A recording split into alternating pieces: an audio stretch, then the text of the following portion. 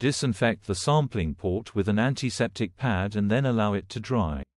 Attach the syringe to the sampling port.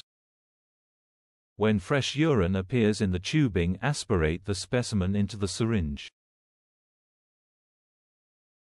Attach the luer-lock access device to the sampling port. When fresh urine appears in the tubing, grasp the access device securely and push the collection tube into the access device. Label the specimen in the presence of the patient to prevent mislabeling. Place the specimen in a laboratory biohazard transport bag and immediately send it to the laboratory with a laboratory request form if required in your facility, or place it on ice if transport may be delayed. If a urine culture is to be performed, make sure that you list current antibiotic therapy on the laboratory request form if required in your facility. If you found this content helpful, please don't forget to share, comment, and subscribe to our channel. Your support helps us develop more material like this.